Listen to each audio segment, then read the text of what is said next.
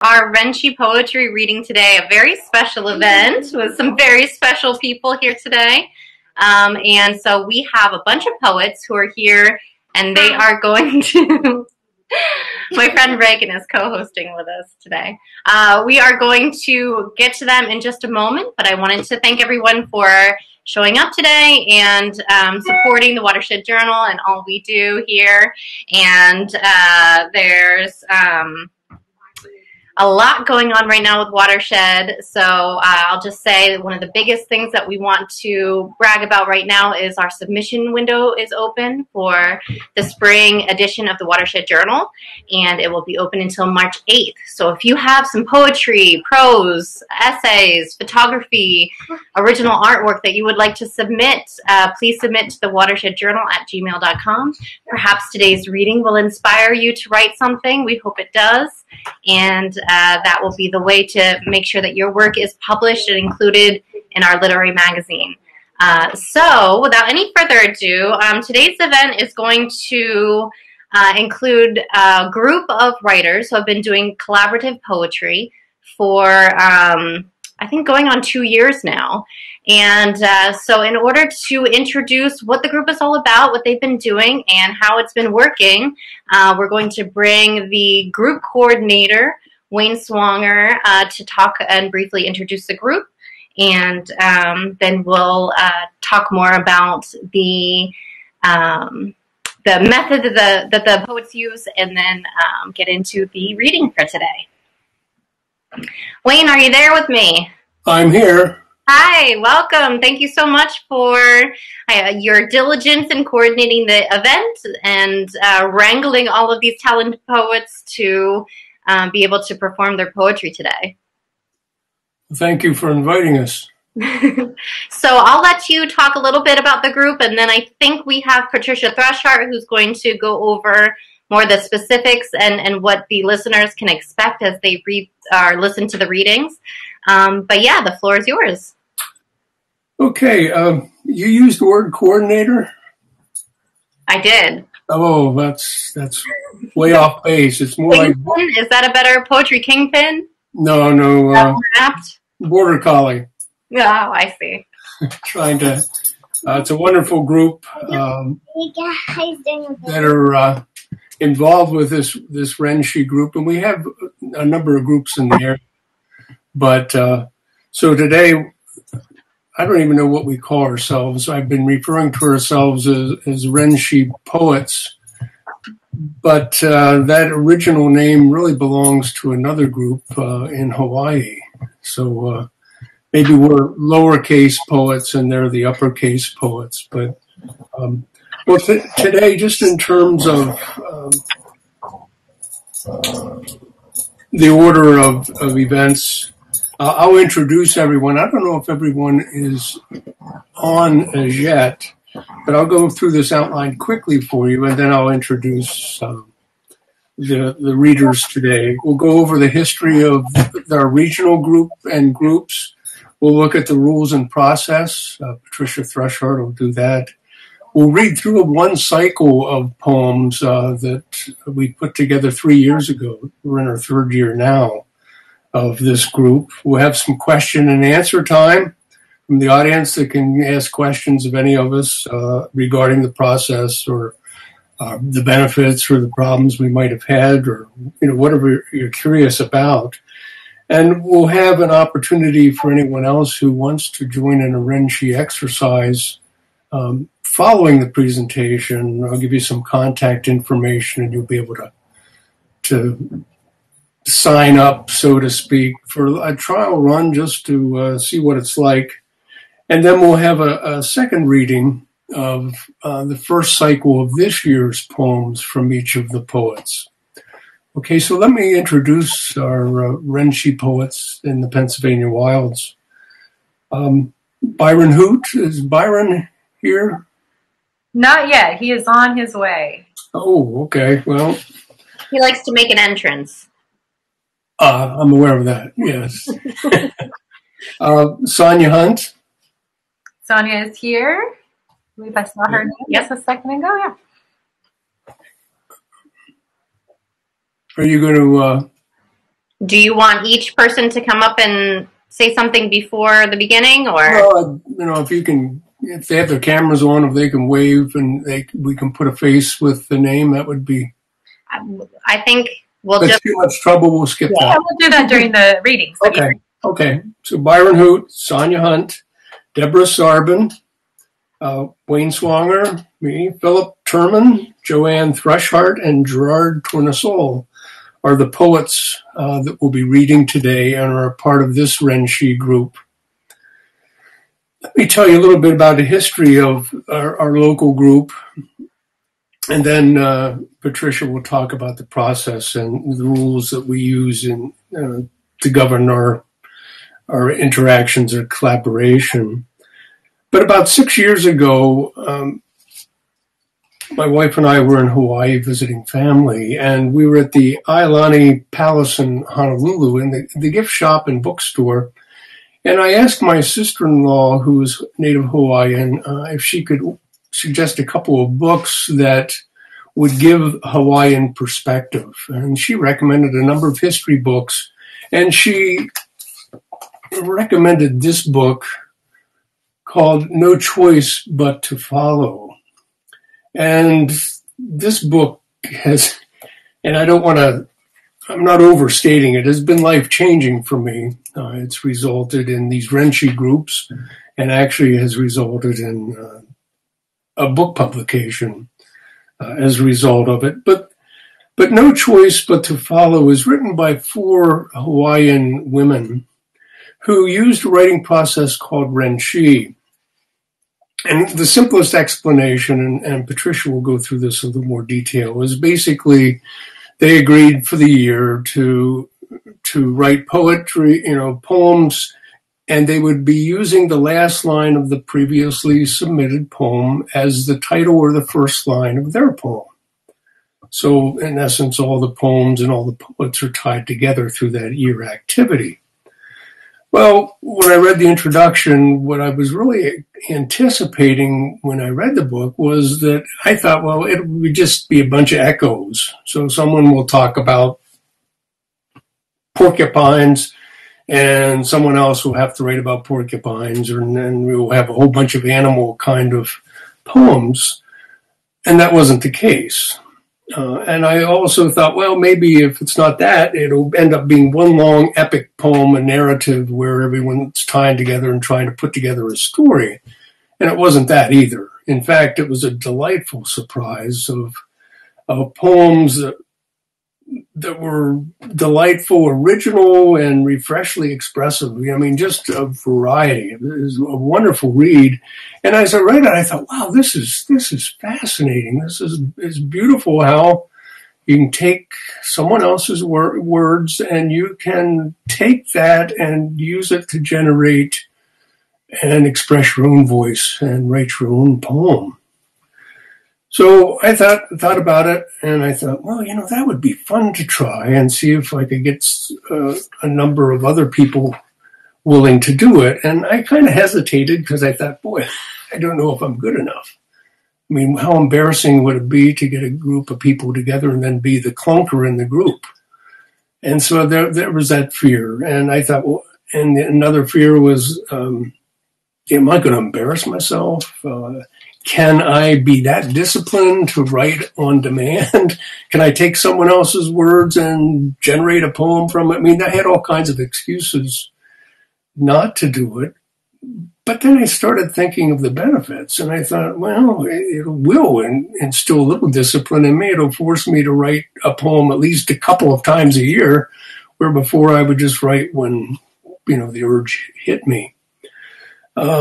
And I also thought it'd be a good way to see styles of other poets, maybe some other forms. I mean, I didn't know. I thought this might be a good way to be exposed to a range of poetry.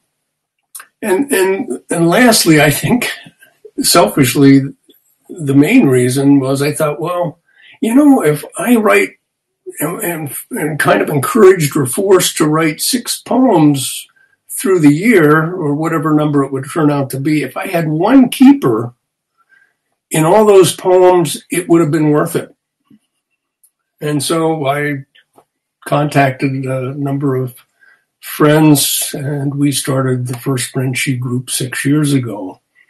A rather diverse group that continues to this day. They're not all the same original poets. We've had some deaths and some other unexpected reasons for departures, but we've kept that group going. And that group actually,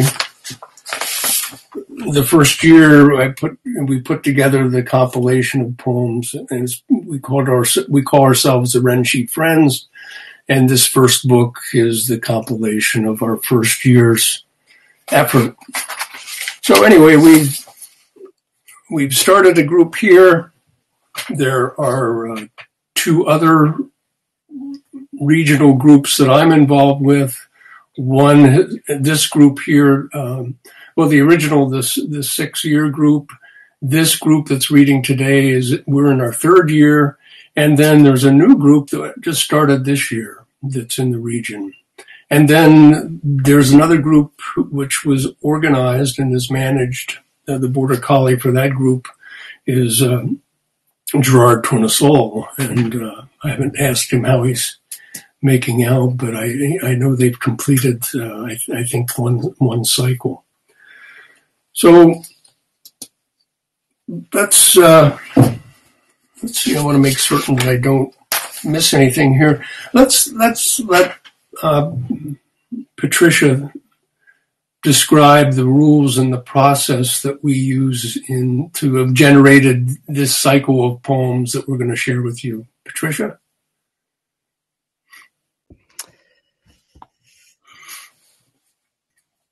Hi, everyone. And thank you, Wayne. Also, thank you, Sarah and Jess, for having us. It's a great opportunity for those of us who have been writing in this collaborative way to share our work and hopefully encourage many of you listening to think about starting a group like this that I know Wayne is going to talk more about. So poets don't usually like rules, except when it comes to form, meter, and rhyme. But we abide by a certain set of rules. As Wayne said, the commitment has been for a calendar year. And as he said, the way the poetry works is each poet takes up where the last one left off using the last line of the previous poem, either as a title or as a beginning line. And, we allow some latitude there. It may be a phrase from the last line. It may be the last 2 lines, but the spirit is there. The idea is to have these poems weave together, from using the prior poem at last line. Our poems are due the Monday after, a week after on a Monday every week. And sometimes poets need to take a little longer. We've waited 2 weeks. But with that cycle, we write about 6 to 8 poems a year, as Wayne was saying. We send our poems into the whole group, and that's an exciting moment, to be honest. You send your poem to the whole group in an attachment that helps with that compilation at the end of the year. And it's really an exciting moment to send it so that people can see how you took that prompt and expressed your poetic voice, your poetic approach. And it's really been a fun exploration. At the end of last year, I think it was, and maybe even the year before, we did one other thing. Everyone got a chance to do an echo round. I think this was Gerard's idea. We did an echo round where each of us wrote a poem using a line we really wish we had, but didn't get to use because it wasn't the poem before ours. And that was a lot of fun as well. So really, that's the heart of it. Committing for a year, committing to write when it's your turn, committing to take that last line, that last phrase, and use it to spark a new poem, and committing to do that in a timely manner. And I will tell you, I have certainly written poems that I never would have written otherwise, and explored ideas and concepts that I really necessarily wouldn't have come upon myself. So it's really been a wonderful experience. So that's what I thought I'd share, Wayne. Okay. Thank you. Okay, is Byron in? Does anyone know, has Byron arrived? Coming. We're coming. Sorry. We are having, we got customers in the bookstore, which is great. So Byron is here. Good. And he's sitting with us. So I'm going to put the camera. Wait a second. Oh, he wants to wait just a second. Reagan wants to say hello to everybody. Well, certainly. Thanks, Reagan. I don't know. Yeah. Okay. Wayne. Yes. There he Am I starting side by side, or do I have the wrong collection? I'm sorry. Am I starting with the poem side by side? Yes. All right. Well, wait, you don't go yet. I just wanted to make certain you were here. That's all. Yeah, that's what I thought. Okay. Well, I don't answer that question, and I plead the fifth on that. Okay, let me introduce our first reading here. These poems were written. We decided we were going to read 2 cycles, share that today, and so this first cycle is the first cycle and a cycle is all of the poets writing their turn. So the first cycle would be everyone taking their turn, and then the second cycle is the next round where we've started all over again. So this is the first year, and this is the first cycle of that first year. And I'll just quickly read the order to prep everyone, all the poets, and then just introduce yourself and the name of your poem when you read. Okay. Wayne Swanger, I'll start, and then Patricia Thrushart, Philip Turman will be next, Sonia Hunt, Gerard Tournesol, Deborah Sarbin, and then Byron Hoot. Okay. So there may be a little pause, I guess, but between the time you can toggle between each of us. But please note that, we're using the last line of the poem just read will be used as either the title, the portion of it will be either the title or the first line of the following poem that's read. Okay? May I start, Sarah?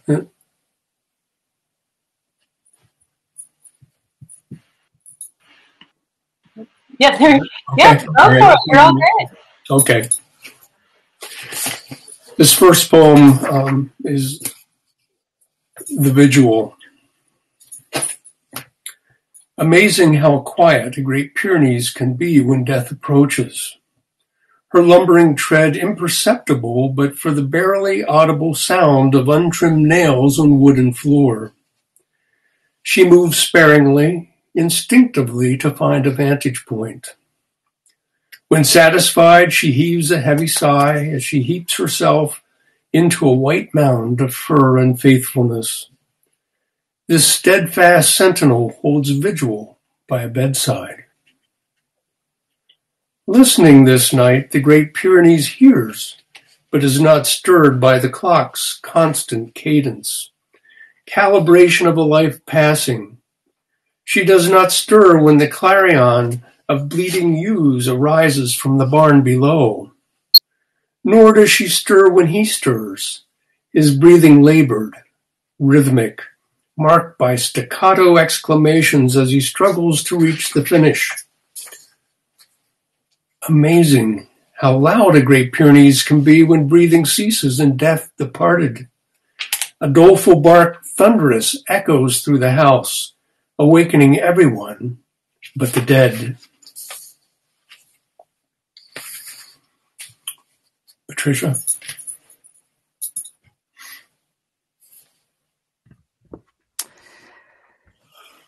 So my poem is called The Awakening. awakening everyone but the dead of night's companions, those thick trunks of oak and maple, of cherry and fir, barely visible in the moonless gloom, who sleep the sleep of the long living, for whom a year is a day and a day is a minute. They do not stir as the coyote sings to defend its kill, as the owl rasps its vicious victory over the vole, as the vixen screams her battle with scarcity. But we are roused, abruptly, our primal hairs raised, our ancient muscles perking our ears like the dog who listens intently, then howls back, transformed in a moment to a wolf. We awaken in thrall to our basest instincts, to fight back with knuckle or rock, or flee on limbs meant to run great grassy distances beyond the reach of death. So following me in this cycle is Philip Terman. Wow. How you doing, everybody? How do I see myself here? Oh, okay, I got it. All right. This is called One of the Immortals. Beyond the reach of death, those rare spirits, so long alive and hardy, they build ponds and trap and plant every spring hundreds of trees to make certain the land will renew beyond them, whose bodies seem ageless, as if they somehow discovered the fountain of youth in their secret souls, who rise early and quickly eat and quickly get into their truck and set off to check their traps and clear brush and mow, barely breaking for lunch. So devoted they are to their task, impervious to distraction, forget the dark until their labor is done and their rest is deep. Such a man was Shirl, one of the ageless ones, one of the ones you'd shake your head at and say, he'll live forever. And he does, like each of God's patriarchs, leaving his heart-earned legacy, committed to maintaining his family and his property onto the next generation, trapper and planter, father of children and grandchildren and great-grandchildren, countless and therefore blessed as the stars. And then the next person is Sonia Hunt. Come on up, Sonia. All right.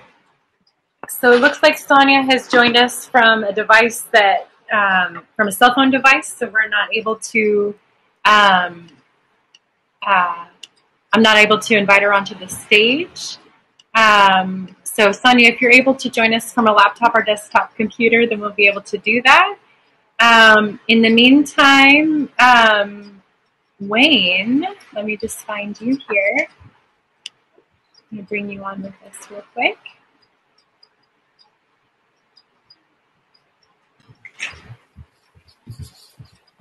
Okay, do you want me to read Sonia's? Yeah, I was going to see if you would want to go ahead and read Sonia's for her. And Sonia, my apologies. I'd love to hear it from your own voice, but to keep the thing rolling, Wayne, would you mind doing honor? Yes, I'll do my best, Sonia. This is a wonderful poem, and I probably even mispronounce the title, but I'll do my best. Stock Palad. Blessed as the stars, the obliging moon illumines the path we stride in jaunty mood, foolhardy with a fine idea. Shifting shadows, shapes, boulder or a crouching bear, stricken tree or a Monroe's ghost, we reach the lower slopes unharmed. Climbing now with wary feet, feeling for the pebbled path, conscious of the dark immensity afar, the distant sheen of loch. Beyond the smudge of forest, the way seems clear, but still we veer into a weeping gully, baptism for the sheepskin gloves. Scrambling now in sodden boots, we squelch and curse and struggle free, speeding up to beat the cold, scurrying to beat the clock. With scratching limbs we challenge ridges, rocks, and unseen gaps, weaving round sandstone pinnacles, conscious of the looming drop. Clinging round the mass, the bars, the last ascent, we reach the height of our ambition, facing east with pounding hearts. And here is our epiphany as we absorb with awed delight the humbling beauty of the rising sun from the ragged summit of Stac Palad. Gerard Tournesol is next.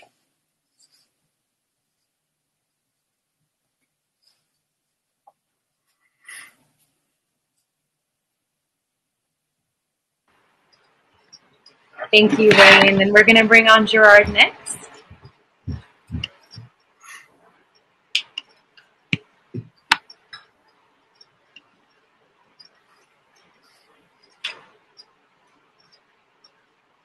And there he is.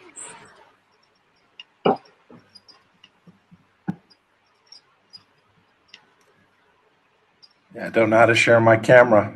There should be a red button that has a camera, but there you go. Thank you, Wayne, for reading for Sonia, and thank you, Sonia, for the beautiful poem. The correct pronunciation is Stac Polly. Echo of Stac Polly. From the ragged summit of Stac Polly, down to the point of invisibility, I wish to lose myself here in this sacred place which has possessed me. Oh, I climbed here, huff-puffing a human being like all the rest, making our way fast, past little bits of gums and cigarette ends, my heart pounding on the scramble. To find this, a place where wolves open the sky. Shall you not open your eyes? There's nothing that can prepare you for the everlasting ken. To breathe like this, inhaling waters from below, like a fish yet to be swimming among the low clouds, blessed as the stars, yes, of course, yet a Highlander's measure more in the knowing that she owns me, in surrender to be nothing. I suppose, like death's howl takes you, awakening everyone but the dead, being you. Or perhaps, as the promise of the way suggests, this crag, I know, without hearing its word, is beyond the reach of death, for death cannot touch it. Maybe, as promised ourselves, doesn't touch us at last. Be it known that we are here together as friends, as heaven is known when you see it. Never wish to leave it for the heavy airs beneath. Cry like a baby to leave her arms, to waste away here at what's been brought to us. Having ascended, wish the whole earth to stay and to go on to nothing, nothing, to be the echo. Thank you again, Sonia. Up next is Deborah Zarbin.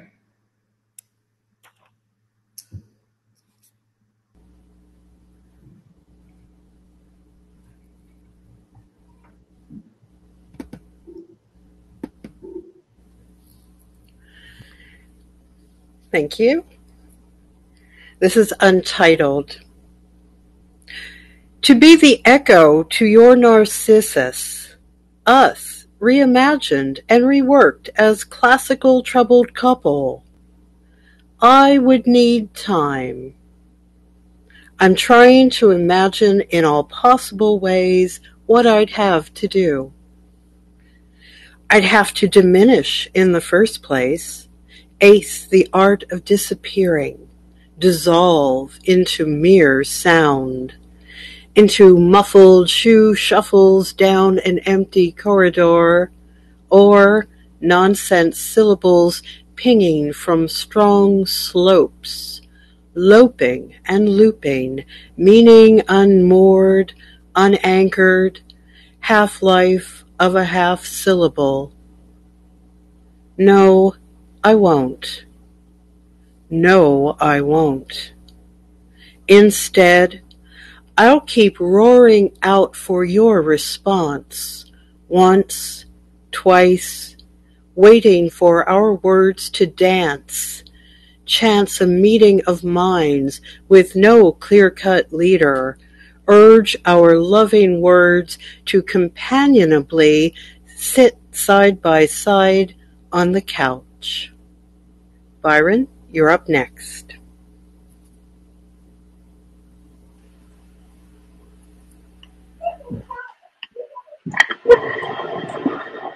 Byron, you're ready to roll.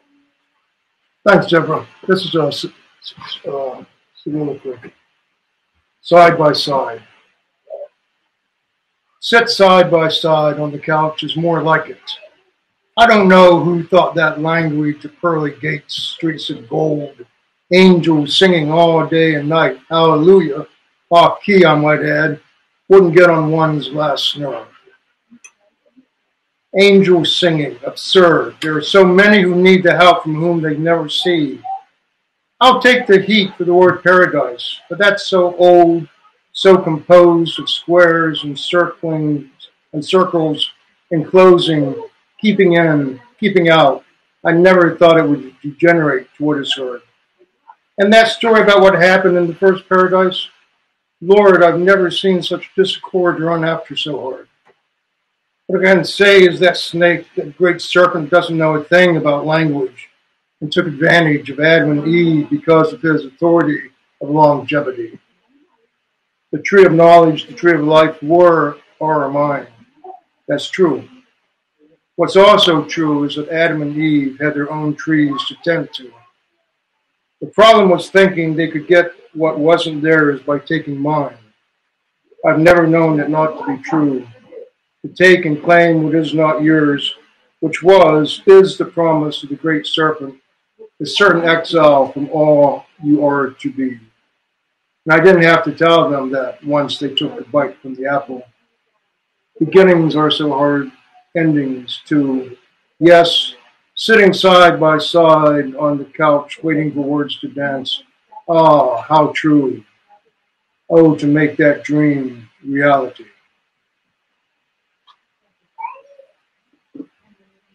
And I believe I may be up next since I started the next one.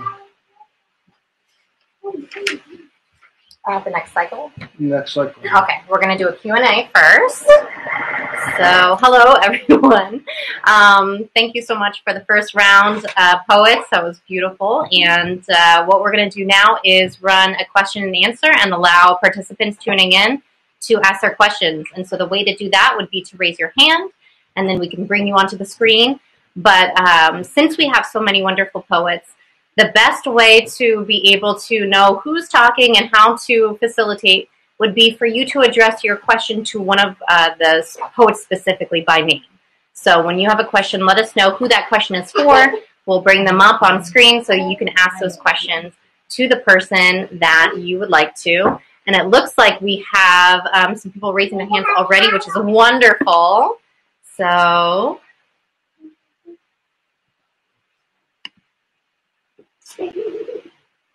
Ray, Gerard, there you are. We can't hear you, though, because your mic is muted. Mm-hmm.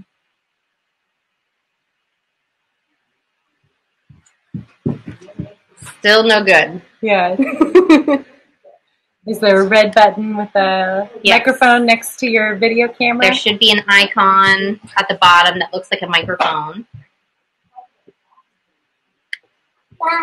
Bye.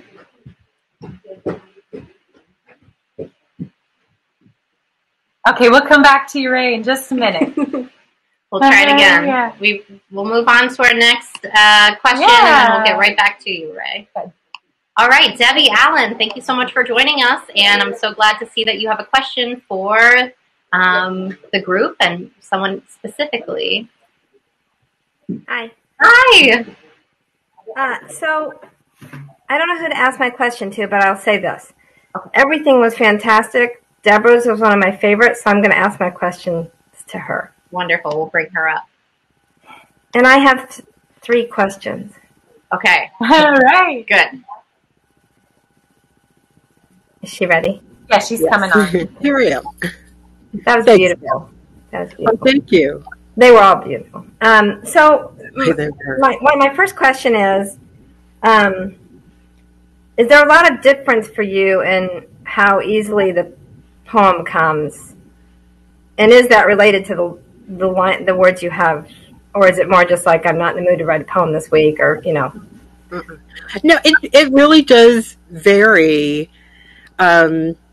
You know, some lines I can just take off with. With some poems, I've written 3 poems and nuked them all before I finally found the poem that I submitted to the group. You know, so yeah, it just depends. And I never know. You know, sometimes I think, oh, I'll read, you know, my colleague's poem and think, what am I ever going to do with that? And as soon as I sit down with it, you know, and live with it, I have no problem. And others I might think, oh, that'll be easy to do, and struggle. So, you know, that's hard to predict. But yeah, it does vary, I find. I'd love to hear, you know, what others have found too. But yeah, I think that would be interesting. It does be a struggle. Second question is, are you influenced at all? I would love to hear these answers from everybody, actually. But are you influenced at all by the poem or the poems that came before, and how in the form your poem takes? Not what you say, but how you say it. Oh, no. There I have to say, not at all. Okay. I definitely don't feel any compunction to follow through in a particular form. I just do whatever, you know, the poem kind of, the line makes the poem, and then the poem makes its form, for me at least. Okay. And my last question is, do you think about the last line that you're writing? Do you think about that and that you are setting someone else up? Does that influence your writing of that last line? To some extent, yes. Because I do try to, and sometimes, again, the poem has to, you know, the integrity of the poem has to be there in that last line. So there are times when I've just had to give someone a line that, well, I think you'll see it in the next example, though, because I think that was a tough line for Patricia to pick up on. So you'll get to hear that in our next cycle. But I always try to end with I try to give an image, at least. That's always my goal, is that someone will have an image that they could take and maybe take in different kinds of directions. Mm-hmm. Okay, thank you. Yeah, thanks. Thanks for the questions, Deb. Yeah.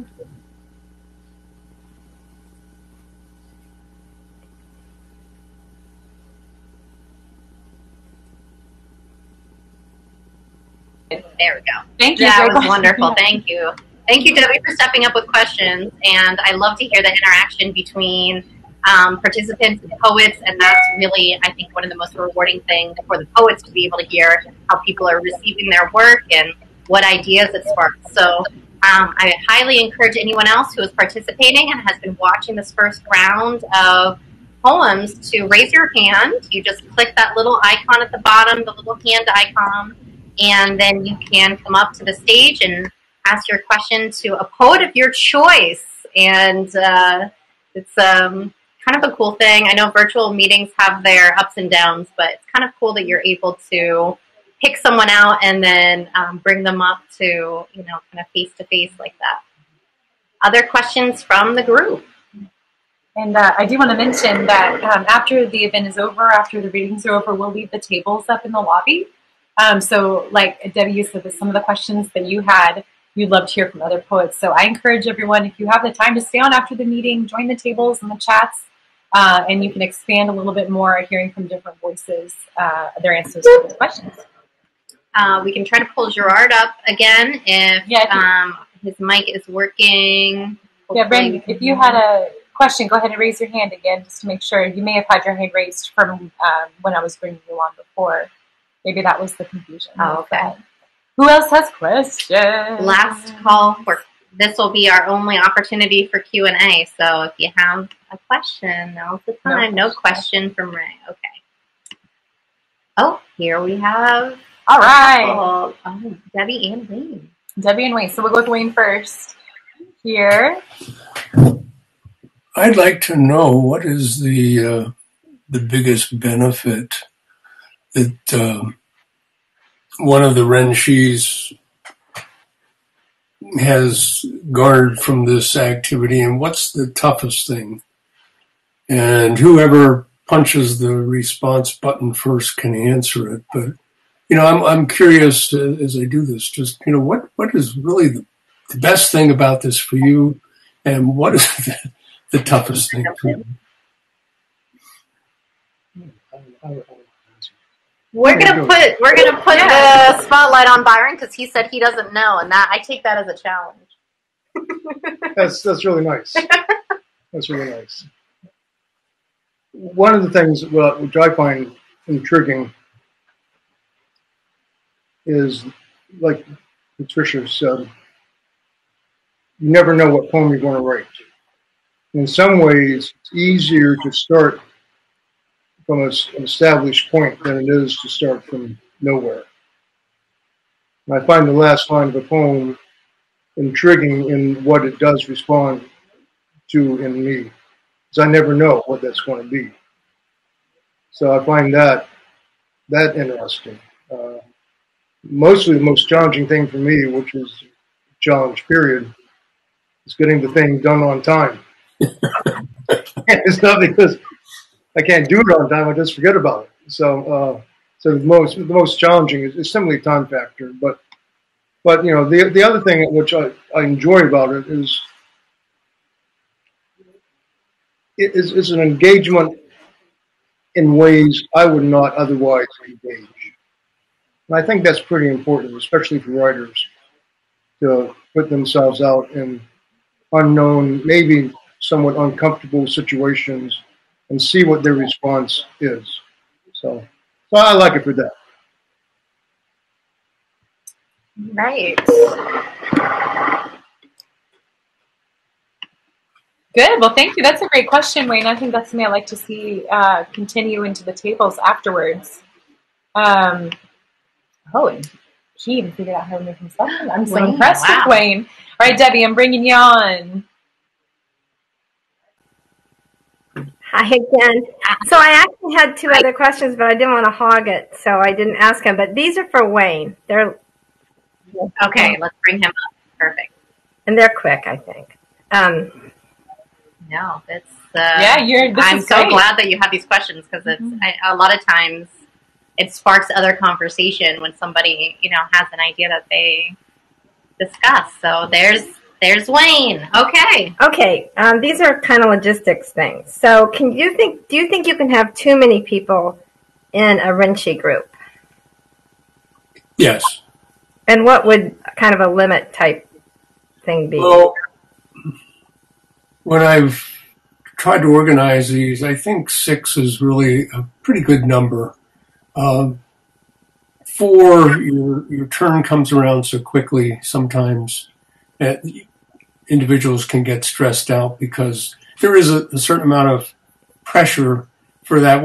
I'm a 2-weeker. I know that we're supposed to have it done in a week, but I'm never, 2 weeks to me is the ultimate deadline, and I always take the extra time. But so there is a little pressure there. So 4 is minimal, and that's what the original Renshi poets, the Hawaiian group, did. But that, to me, that just comes around too quickly. And once you hit like 7, then there's too much of a lag, and people tend to lose focus. And then when their turn comes up, they don't even know it. And then that's where the border collie comes in, and you've got to go and say, "Hey, it's your turn." 2-3 weeks later, when you realize they don't know it's their turn. So, 5 and 6 are pretty good numbers. Okay. And then my other question is, you mentioned 3 groups that you've wrangled. Do you find like differences? Like each group kind of has its own personality, or the bodies of work turn out differently than if you mixed up some of the group members? I mean, I don't know if that makes sense. Oh no, I think definitely there's group character. I mean, each of the groups is different, and part of it is the composition of the groups are different in some ways by choice. As organized groups, the first group was very diverse. We had a Ugandan poet, published poet. We had a Oneida, a Native American published poet. We had a Hawaiian published poet. And that was quite a diverse group, ethnically and racially. And that was amazing, except it was tough to follow the lines sometimes because of the syntax and the language differences. Yeah. And then this new group is a younger group for the most part. And so I think that's been exciting so far. We've gone through one cycle. But yeah, each is different. And if you decide to start a Renshi group, give a little thought in terms of, do you want a diverse group? Do you want one that's going to be simpler in certain ways that you want to emphasize? But yeah, they're all different, and that's one of the joys. That's all. I will not be raising my hand again. Thanks, Wayne. Please do.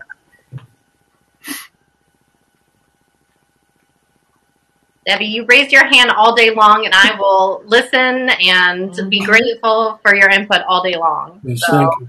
So good to see you. Thank you so much. We've got another raised hand here. And I'm so glad for those of you who have questions. This is really helpful. There he is. There's the man. How do I see myself?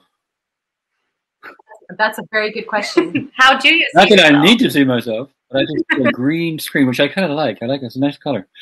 I have a question. I don't know if there's an answer, but I struggle with the Renshi. It seems like it would be the idea of a conversation. To what extent, and maybe Wayne had some thoughts about this, and maybe some of the other poets has had, to what degree when one is writing their poem, it's just kind of like taking the line and going with it. And then the other aspect is, do we have a conversation? Do you feel like you should respond to some aspect of the poem that came before, or another poem within the cycle? To what extent is it a conversation? And to what extent it's just taking a line and writing a poem? And I kind of struggle between those two. Because the ideal seems to me would be some kind of conversation in a way, or different perspectives on something shared within the poems. Not a direct conversation, but something that's sort of like crossing over. And I wonder if any of the other poets feel that way. It seems like Gerard does that. I mean, you not only repeat the first line, but in your poem you repeated a few other lines in some of the other poems, and I thought that was kind of interesting. Yeah, is there anyone in this Renshi group who would like to raise a hand and direct? All right, here we go. We've got Patricia coming up. Oops. Oh, where'd Phil go? Phil, I'm bringing you back up. Don't worry. Go ahead, Joe. I got some. I'm Patricia. Yes, of course. Well, I'll just answer quickly, and then certainly be interested in my colleagues' thoughts. There are times when the poem, and not just the last line of the poem, becomes a prompt. And actually, Phil, I followed you in at least one cycle, and I remember a poem you wrote when Ruth Bader Ginsburg passed away. And I followed you. And so while my poem wasn't a eulogy and it wasn't directly tied to that theme, it was definitely inspired by the imagery you used to recognize her. I went back to the Psalms that you had, relied on, the vineyard, the excellent wife finding the vineyard. And I used that imagery in my poem. So that's an example of my definitely mining more than just the last line as fodder for the poem. But in my case, I turned it into talking about land acquisition and preserving land for its own sake. So that's one example there. Other times, though, I'm lucky to have anything to do with the last line, and I let the first thing that comes into my head be where I go. So I can't honestly say I often use the poem as a prompt and not just the last line. But in that case, I definitely did. My 2 cents there. Yeah, sometimes we can, and sometimes we can't. But I remember that poem that you wrote, and that was kind of cool. It's kind of an interesting thing. I mean, I think to some extent there's kind of conversation built in that we don't even know about consciously. But then when we see some of the poems, and like when I heard that cycle, I saw I heard some echoes. Mm-hmm. That I'm not even sure we're conscious necessarily, but they're there because that first line, and then the last line just kind of already sort of has that energy. Mm-hmm. Yeah, it'd be interesting. We don't have the world enough in time to go through a cycle sometime and get together and say, "Oh, this is echoing this." Is we don't really have that time, but I bet we would find those echoes. Yeah. Maybe not. I was just going to say maybe not even in terms of topic, but then in some cases, in terms of tone and imagery. Yeah. Repetition. So that's interesting too. I know after I read any poet, I tend to find aspects of that poem, that poet creeping in, at least in my head. Whether it ends up on the page or not is another thing. So maybe we've influenced each other that way too. I think it's got to be in our head. If we're taking a last line from somebody, I think we have something in there already. There's kind of a seed, Right. Yeah. So that's kind of cool. And that makes it really fun. Yeah. I think I just wanted to add what's interesting about the practice is, and Debbie commented in the chat here that it does read like a conversation. Today's reading does feel like it's interacting and listening, that the poems are a response. And I always think about that when I'm hearing these, how much is one poet trying to reconcile the poem of the other? The one that comes before, trying to reconcile or resolve it, or subvert expectations, do something completely, that they feel like it's leading somewhere, and now they're trying to subvert. Is there a reactionary element to it? So it's really interesting to hear you guys talk about, maybe you're not necessarily thinking about it as reactionary, but there's definitely an influence that is, unmistakable. Yeah, I agree with that 100%. Good. Then I win. I'll shut my mouth for the rest of the time. The critic Harold Bloom talked about the anxiety of influence. Mm. And in his case, it's kind of killing off the parent poem. Poet. It's a poet, not just a poem. But I don't think it's just that. I think it's what you were saying. It's one or the other, actually, or maybe a little bit of both. Mm. Yeah, I'd love to hear other thoughts. Anybody else, any of our poets or participants who have thoughts on this or questions, now's the time for that before we roll into another cycle of reading. Last chance. All right, so seeing Wayne, here we go. Oh, I'm sorry, I shouldn't have jumped in. No, just the idea of responding to the poem before. I try to resist that a little bit, and I'm not certain why. And I think it's because I think if I'm reacting to someone else's poem, that what I write will not be something that I'm truly connected and feeling. And I like to write from a place within.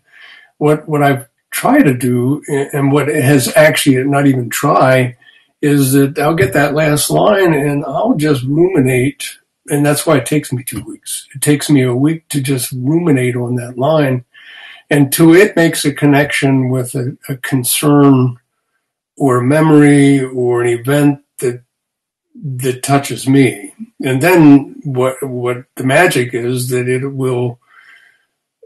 I'll approach that event or that memory or that feeling from an entirely different angle than I would have done on my own. So that influence I'm very grateful for, because you can take some really bizarre kinds of lines and you can turn that poem and that topic in a way that you never, I wouldn't have been able to do spontaneously on my own or independently. So But Yeah, absolutely. Oh, we lost you there, but okay, good. So if we're ready to go into the next round of readings, I believe Byron is first. So we'll pivot over to Byron. The title of this poem is Naught for Nothing. That naught is N-A-U-G-H-T. And I have no idea who preceded me in this, so I apologize for that. For naught is a koan. All has meaning. To say such and such has no meaning means something. Intrinsic in all is a what to be understood, and to understand makes teachers and students of us all. 1 minute teacher, 1 minute student, the Mobius strip of being alive. From naught all comes, and all goes into naught. It's the lover's knot of life, our ignorance, our knowledge, and somewhere in between our understanding does not go for naught. Deborah Servin is up next. All right, I'm coming for you, Deb.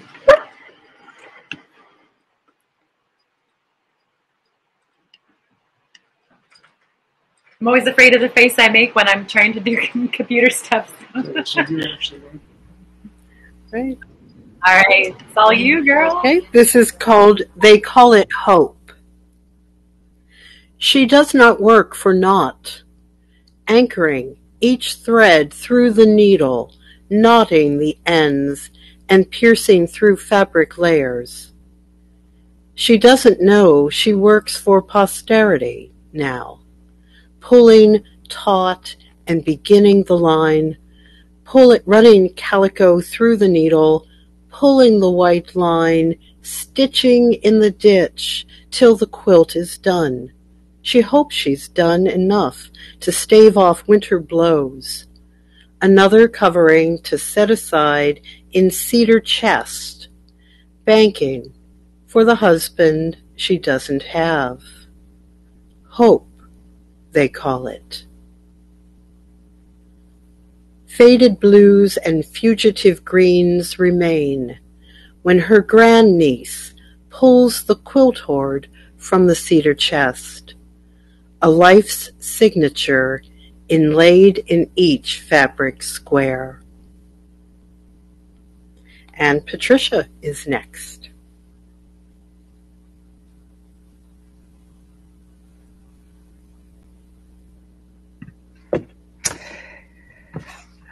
All right. My poem is called Wildness. Each fabric square of snowfall was washed in the brightest stars, suspended above the roof peak. In the fullness, I heard the owl's call float in the cold air, and twigs snap, invisible, in the black woods. The wildness lurking there at the tree line gathered up, tense, dank, with the stank of desperation when water is frozen and food scarce, cold dens soured with thirst and hunger. I wanted it to emerge against the paleness of snow, to step out so I could look on it without fear. I wanted to see it as it saw me. And Wayne follows me in this cycle.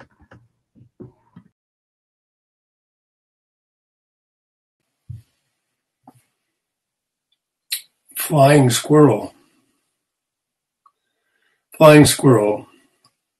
I wanted to see it as it saw me from its pantry hideaway. As a momentary shock, as an uninvited guest, an inconvenient mutuality. Cohabitants of a faded grandeur amidst the forest. Simultaneous recognition, suspense suspended, finally, face to face with the origin of those strange nocturnal sounds. Next is Phil Turman.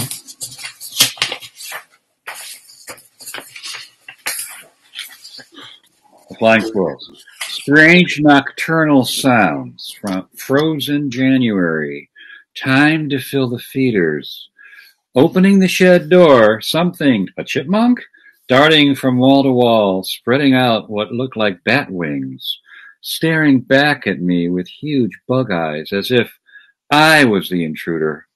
I slammed the door once, twice, in hopes to scare it back, but no, it's happy with this shelter and the plastic bag of birdseed it ripped open and scattered across the green tarp lining the wooden floor. I considered the diminishing number of cardinals, woodpeckers, mourning doves pecking not so patiently at the white ground, waiting for their order to arrive. Opening the door again, slowly stepping back, peeking into the dark cavern. In the far corner, a small bowl of shredded bark and dry leaves, balanced on the hemlock board, the tan fury thing beside it, and another of the same kind flung out, and I flung back, thinking rabies and, who knows, typhus? Rodents swarming in my sleep.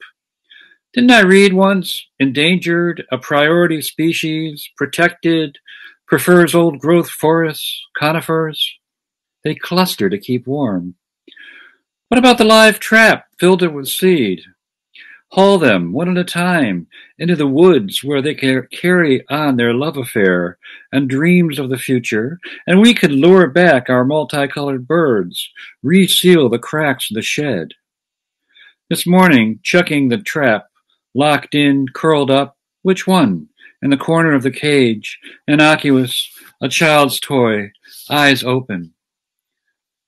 Buried it deep in the woods, laid branches over its tiny body, returned the trap back to the barn. Thought about the other, gliding like a ghost. And Gerard is next up.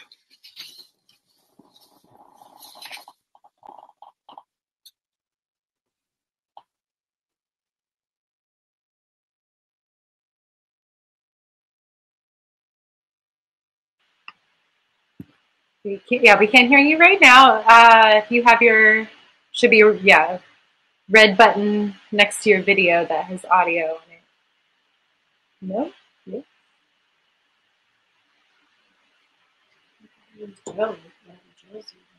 If you and Joe are in the same house, if you're able to run over to her computer, then we can get you. Yeah, we'll get you just a minute. Yeah, I mean. Let's see where I got Joe. There you are. Patricia.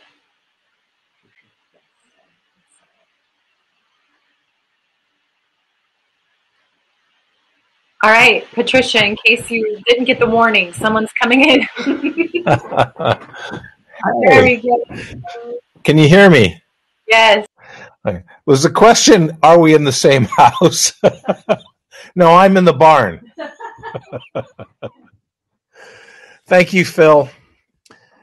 Let me see. Get this adjusted for me. When atheists pray. Gliding like a ghost, the 747 lifted wheels up to Frank Sinatra's My Way. A moment that wouldn't end, ended. And in the downdraft of those wings, I died a little less that day. The desire for absence, secession, the stoppage of relentless pounding in the ears, is an anguish prayer cannot cease, a wish for death. Like a piece of wood that smolders but doesn't burn, abomination has a way of persisting. Bloodshot eyes tacked wide open with toothpicks. I saw brown shirts, swastikas, stiff-arm salutes, white power fists, and a congresswoman blame wildfires in California on Jewish lasers in space. God, I can't believe I just wrote that.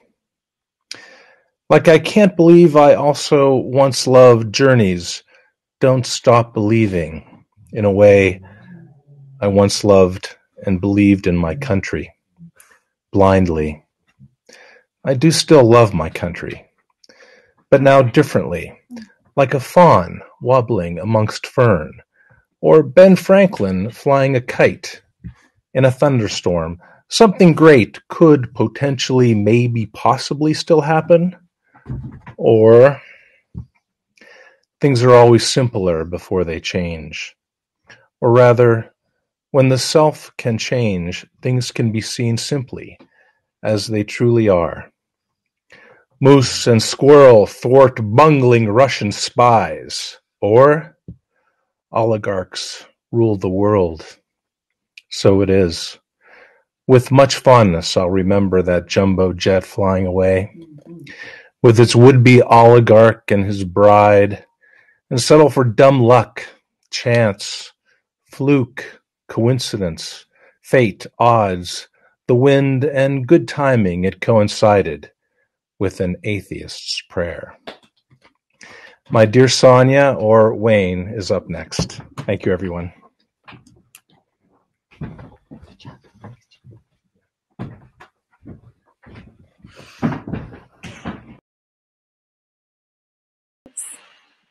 Says you're on this. Oh, there you go. I'm sorry, I'm having Yes, being our Sonia for another round. I will do it, but I regret Sonia not reading. She's lovely, and I'd love for everyone to hear her voice and her read her poems. But this is for you, Sonia. Nobody's listening. The atheist's prayer, contemplate its journey, floating, rising, directionless. No one is listening, no Brahmin, rogue, or Rakami, no white-bearded being of dubious gender, no Allah, no Yahweh, no Osiris, no Zeus or Donar, no pantheon of gods. The sun is indifferent to prayer, casting beams on everyone. The power of the atheist's prayer is lack of motivation to impress some formless entity of rote. Rather, it conveys a wish, an echo of some atavistic gesture, having the same chance of response as pleas made on bended knee, involving sacrifice or ritual dance. Thus, the atheist's prayer is pure.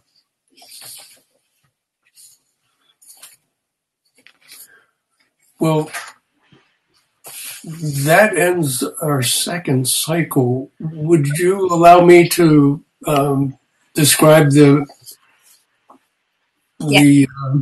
volunteer activity? If you want to try Renshi, I'm willing to help organize and manage at least a one cycle go of it for those who indicate interest.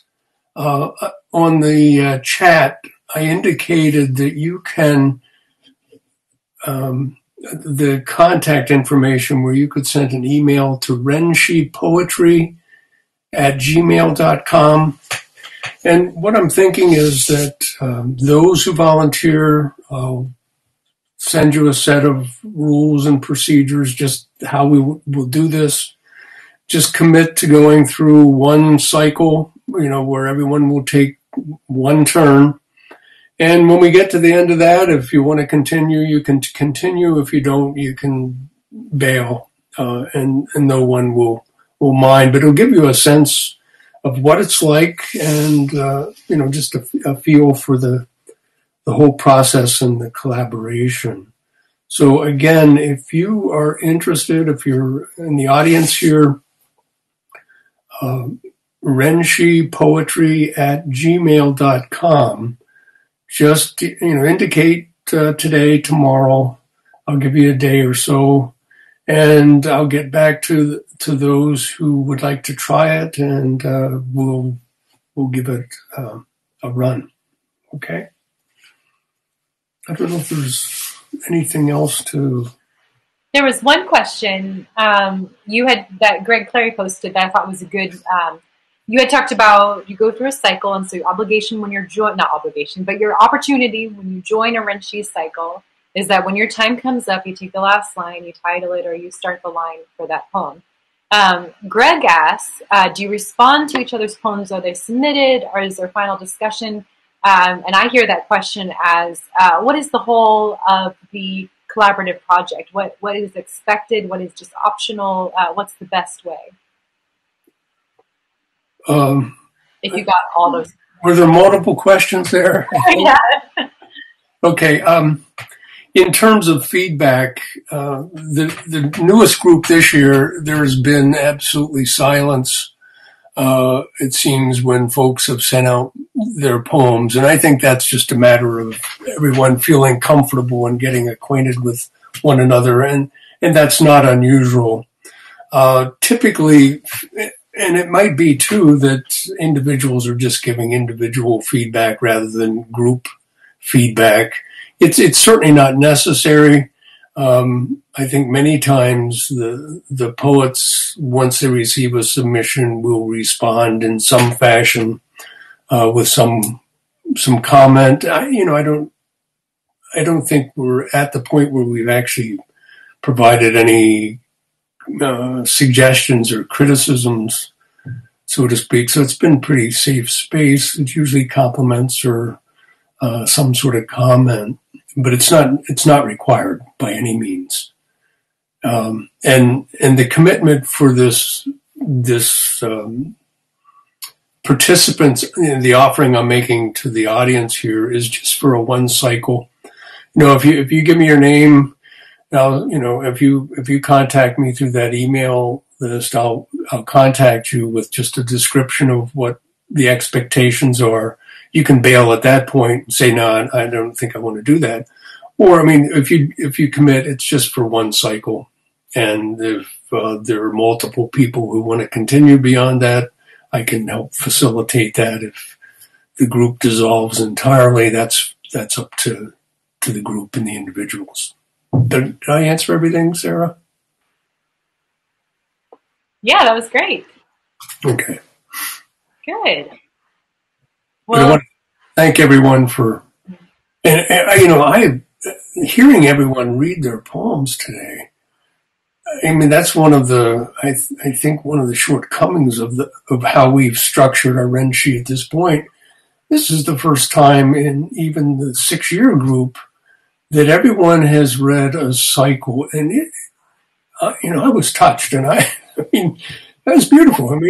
There's some really good poetry coming out of this, and I think, wow, without this, there would still be good poetry coming from folks, but it's nice to be a part of this. I'd like to ask one more question before I let everybody go here. And what we're going to do, again, after we're all done in this format, is kick everybody over to the tables. And then at those tables, it'll be more like, everybody on screen, and you guys can talk amongst yourselves, and it won't be live streamed to Facebook or YouTube. So any conversations and questions that you have, you'll be able to have an interaction that way. But I did want to ask the whole group, and again, raising your hand and letting us know, or chatting in the comments, whatever way of responding is good for you.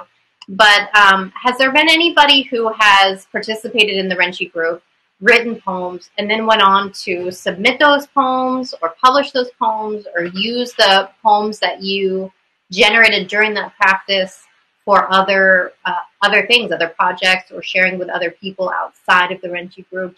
I'm just interested, for those who are looking to kickstart their, poetry practice and give themselves another boost.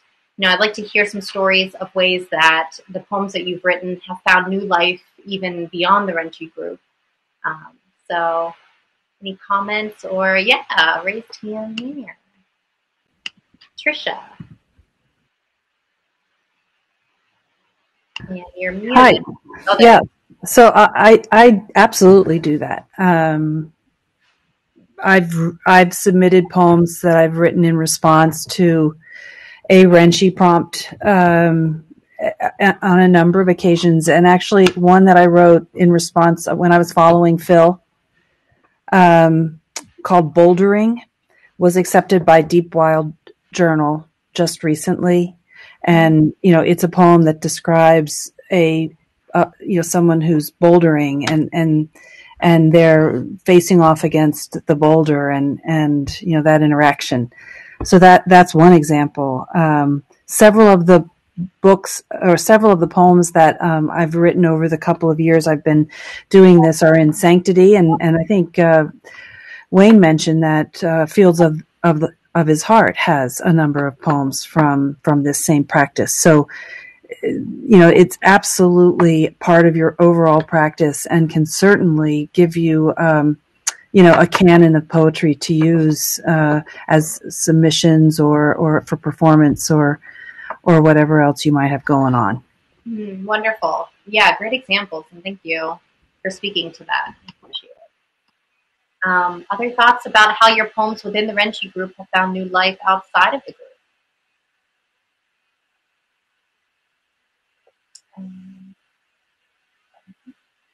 All right, I want to thank everybody for joining us. I want to thank all these tremendous poets for gathering in this way, helping us stay connected, helping us to hear and appreciate your wonderful work today.